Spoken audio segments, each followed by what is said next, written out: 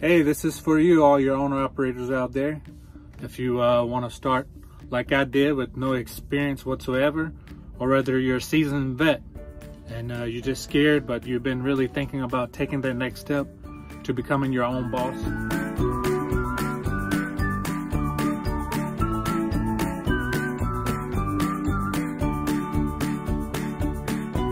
Hey guys, girls, welcome to the channel. Today I want to talk to you about an app that Apex Capital Corporation has out. I use them for factoring. A little disclaimer, they don't pay me to talk about them. I don't have any kind of incentive set up with them, and this video is not sponsored by them at all. So this is going to be strictly from my heart and from my mind, the knowledge I have by using their company, their app, and this is like a user review slash tutorial, how to use their app, how to set up yourself to get paid, how to submit the invoices, and how to basically fund those invoices. So I'm going to walk you through the app, how easy and simple it is to get paid through them, and what do I do with the app and how do I get paid. So this is basically for all your owner operators out there. If you have no experience like I did, just started from the gun with no experience whatsoever, or whether you're a seasoned vet and you're just ready to grab the horse by the reins, so to speak, and be your own boss. A lot of people I talk to about starting their own trucking, or they say, hey man, I don't know how you did it. You know, you took a big risk, and you know, I'm scared. So the two main reasons I hear is people having to submit a lot of invoices, and also how they're going to get paid. So I'm here today to give you a little tutorial breakdown, try to make it simple for you. Join me now for a little tutorial about Apex Capital Corporation app. It's literally at your fingertips, and how easy it is to use the app and how simple it is. And it's headache free to create invoices and to get paid fast. So I have a fast scanner app I use to take pictures of the invoices. You don't have to do this. I just do this as an extra step just to have a file saved in my scanner app in case I have to reference back to it. But I just take a picture of the invoice. So let's suppose it's the invoice. I take a picture of it, and then I screenshot it after I crop it out and save it to my photos. But you can do this in the Apex app. You can just take direct picture from the Apex app.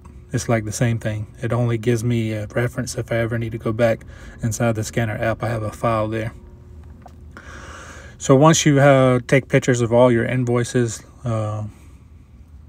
rate confirmations, proof of delivery, they all should be in your folder, your gallery. The next step would to be find your Apex app on your phone. This is some of the trucking apps I use, but go into your Apex Capital app. I use face recognition. It's up to you if you want to do that or not. Here you'll see your reserve account if you have one, your last schedule. But you want to go down to the bottom right screen where it says invoicing, and then you want to create right there, create invoice. So to create invoice, you just follow the steps. You go each box to fill in the information. So what I'm doing here is just pulling up a separate screen of my photos that I have the invoices already saved that we did earlier. So you can just go back and forth between your photos and the Apex Capital app in order to input the information in all the boxes. And then here you put in the customer's name or MC number. You can just type in their name like so, or you can put their MC number and it'll pop up if you don't know which one to select. Then you put in the amount, so you can go back and forth. Put here, in this case, it's I think $1,130, so we'll put in here $1,130.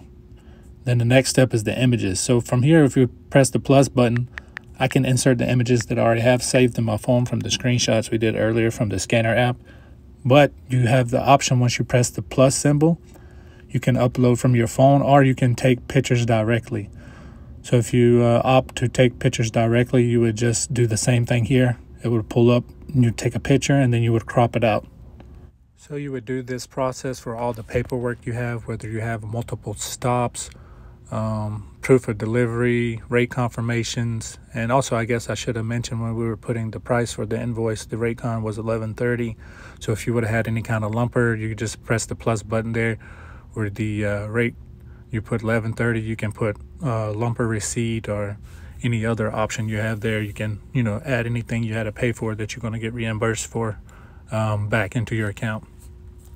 So once you did all that for the paperwork, you can see here, you can always click on there and see all the images back again. And then, once you get done with that, you have to put, where did you drop off, what date you dropped off, where you picked up, what date you picked up. And you just follow the steps. So you can put the zip code directly, or you can just type in the city from your phone. So it's up to you whichever way you want to do it. After that, you have at the bottom more details. If you want to put extra details like truck number, trailer number, driver name, if you have different drivers or multiple people working for you, whatever, a little bit easier for you to keep track of it. And once you're done, you just press save invoice and it starts saving all the files and images uploaded, and you go to the next step. And you can press manage to submit if you want to go ahead and submit it. Otherwise, you can go back to the home screen. If you're wanting to edit the invoice, you can go and manage invoice, and you can pull it back up again. Click on that invoice, and you can edit if you want to add more pictures or whatever. If not, you're ready to submit it. You just click on the box, whichever invoice you want to submit. If you want to submit multiple invoices, then you just pick if you want same day or next day funding, and then you put your funding source, which would be your bank account, or if you want to do Zelle, and then you just wait for your money. That's simple.